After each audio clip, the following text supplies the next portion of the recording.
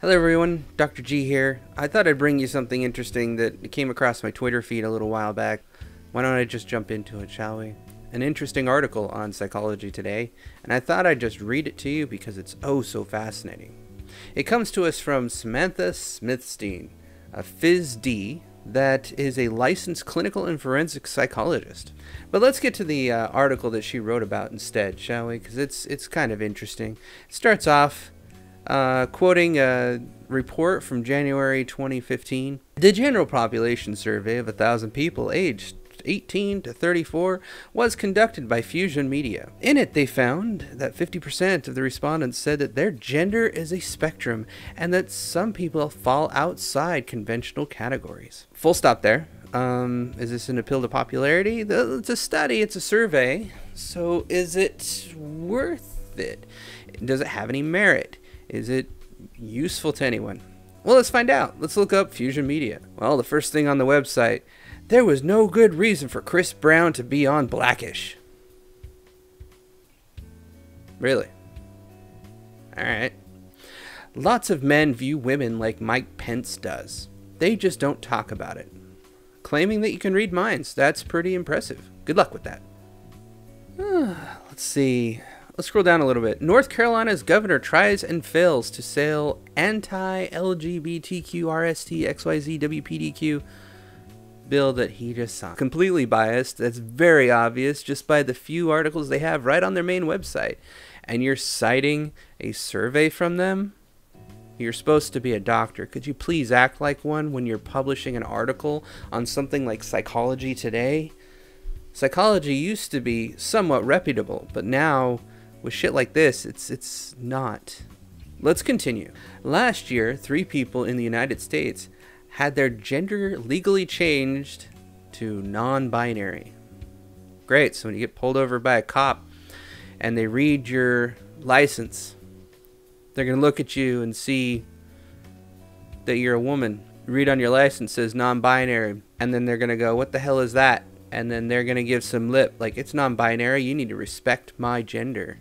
And then they get courted off in handcuffs, eventually, for lipping off to a cop. At its surface, this appears revolutionary, and even threatening for many Americans. Threatening? How is it threatening that you guys are delusional?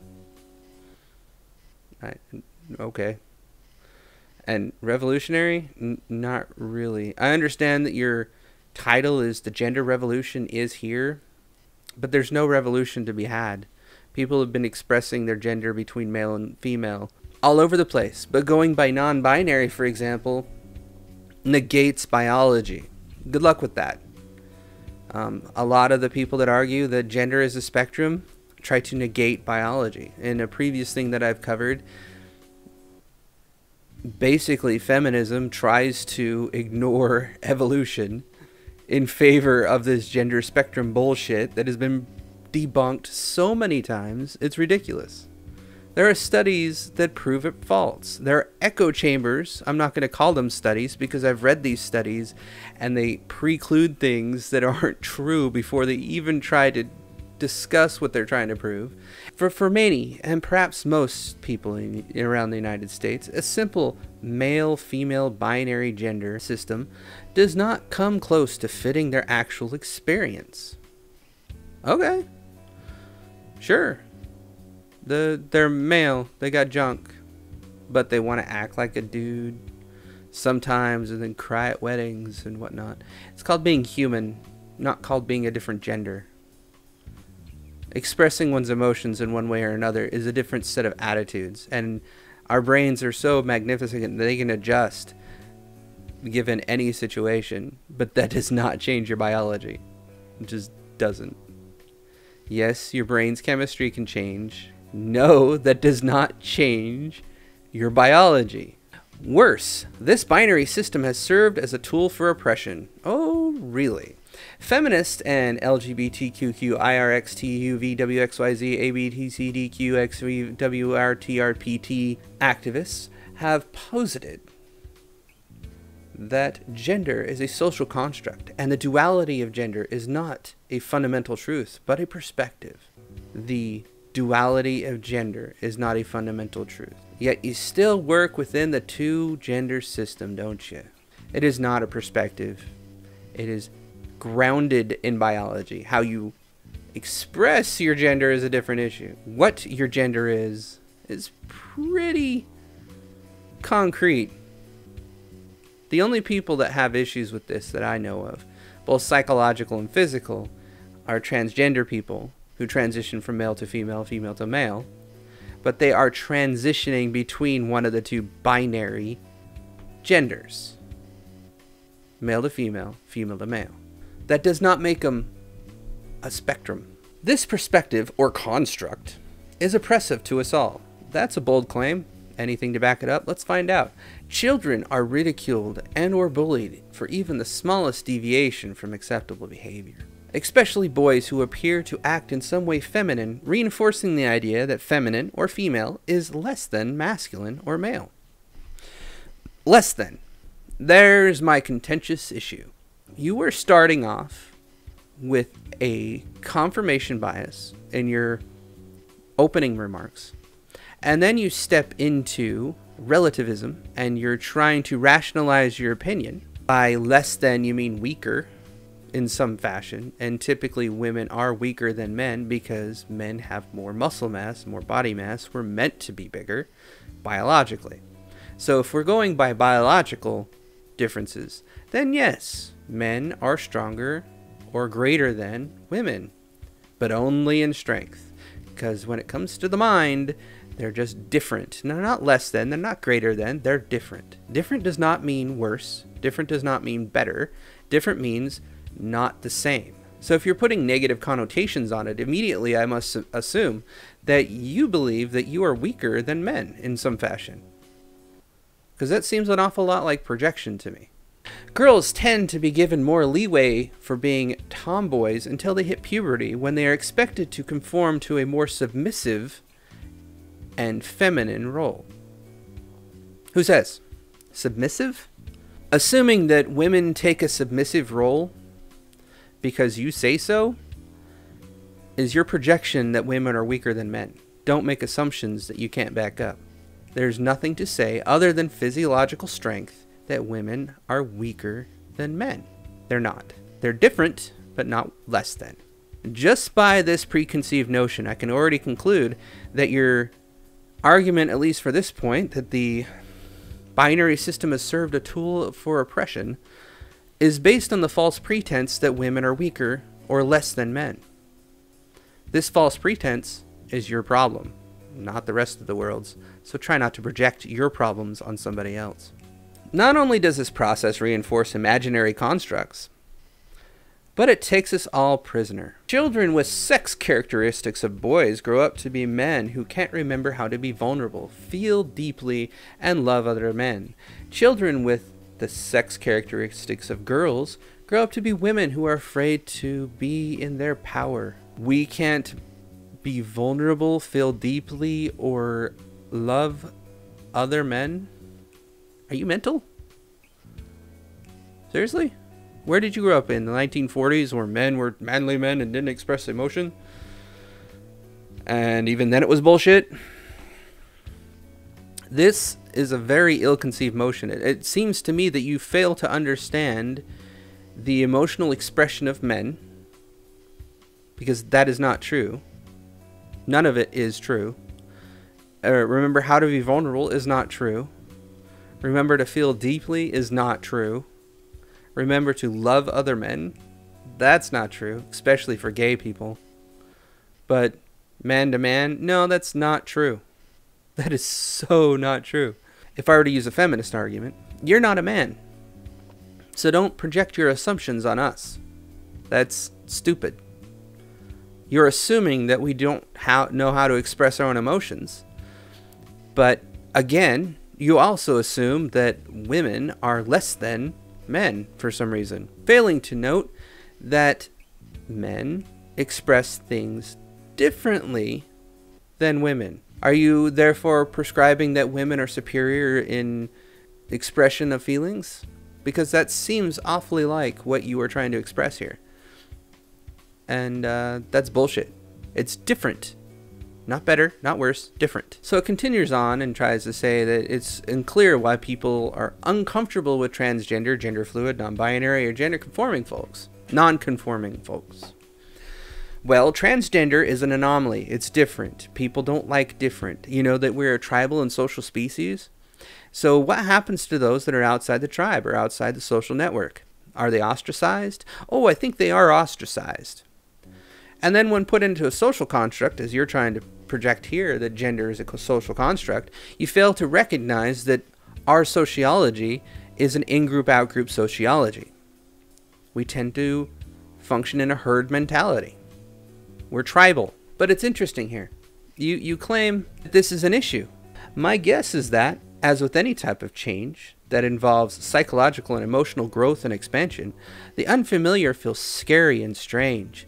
Fixed ideas about people are comfortable. How is that a guess? So if they're being ostracized, then yeah, sure, that's bad behavior and it's not very cool, and it's also explained by tribalistic behavior. Not to say that that's a good thing, but it is tribalistic nonetheless.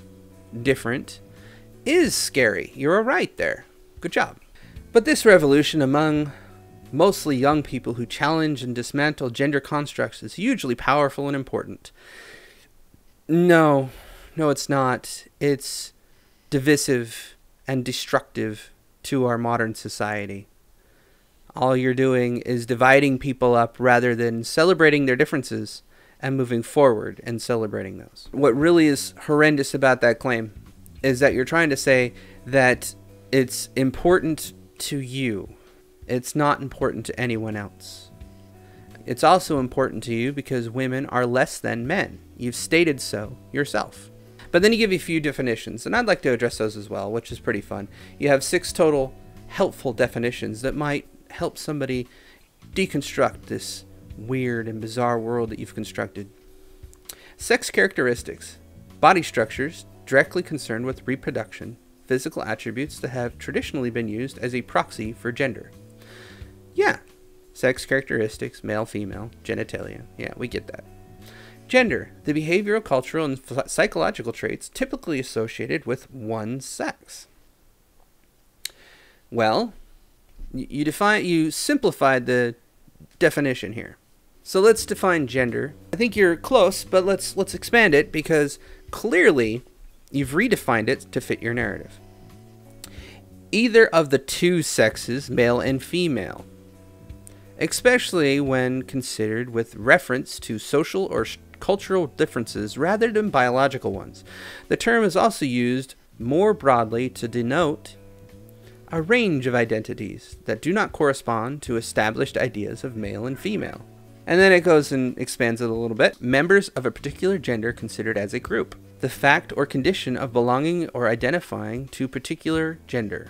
What's fun about the way you redefined it, and let's reread that, the behavior, cultural, psychological traits typically associated with one sex.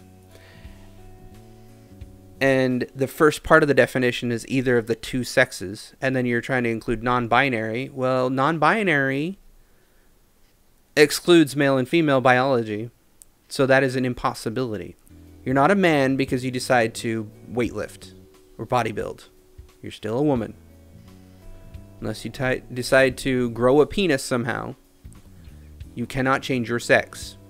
You can express your gender in your own special way, which is actually called individualism, and not trying to lump people into groups, which is also why you decided to call it a social construct, meaning that it would have to be a social interaction between multiple people. The problem with a social interaction with multiple people is it excludes the idea that the individual can express their own particular interests. So if this person is interested in a singular thing that is not typically associated with women, such as weightlifting or fighting or any of those sorts of things, they do not magically become a man or a non-binary, non-conforming, whatever the hell you want to call it, one of the letters of the alphabet. They're still female. Ronda Rousey, for example, is definitely a woman. However, she'd whoop your ass. She is strong, she is tough, and she does a sport that most girls do not do.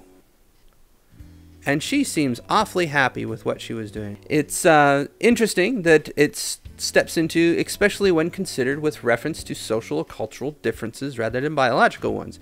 So when you're talking about gender, you're talking about gender expression. The way one expresses what a male and female does. The separation of duties, as you will. There have been studies, and Dr. Peterson can attest to this because he did one himself, where in a truly equal society, where all things and all laws make men and women equal in every aspect, women tend to take on more feminine roles. And you would say this is inaccurate, and it's biased, or there's laws there that are still unequal, and there's a long ways to go. You'd find excuses, in other words.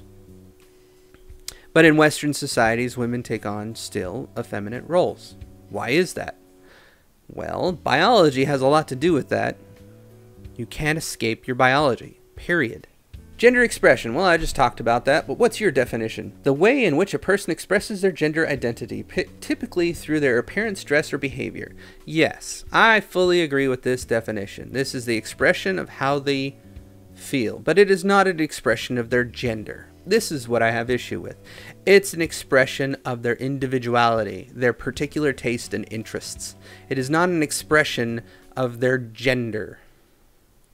If a female decides to go punch a dude in the face repeatedly because they're a Golden Gloves boxer, or if they're a woman that decides to go weightlifting and be an Olympian weightlifter, they are not expressing male traits and behaviors. They're being individuals with particular interests that happen to align with the same kind of things men like to do. Doesn't make them a different gender.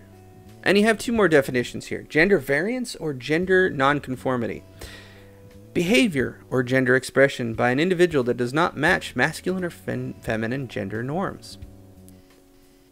No, that's called gender expression and individuality.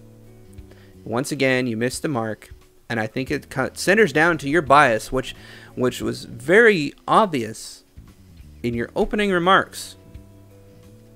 Women are less than men in your eyes. Genderqueer, also termed non-binary, a catch-all category for gender identities that are not exclusively masculine or feminine, identities which are thus outside the gender binary and cis-normativity. Two made-up terms that really just irritate the shit out of me. Gender, outside gender binary, so non-binary, which is non-existent, and cis-normativity. Well, guess what? Male and female is normal. We are a two-sex species. Our gender is initially determined by our biology. If you don't like this, suck it up, Buttercup, because you're still wrong. So I think the root of this entire thing is women are less than men, according to you. This is not true. Women are different than men, not less than men. But that doesn't stop you from claiming this. And it definitely doesn't create a gender revolution. Completely ignoring evolutionary psychology, completely ignoring biology, completely ignoring the last 100,000 plus years of human development, all because of your feelings that women are less than men. That's all the time I got for this crap. I hope you guys enjoyed this. If you did, please subscribe, like. I hate spilling myself, but whatever. I also put this to minds.com because I really love that format. And I'll see you next time.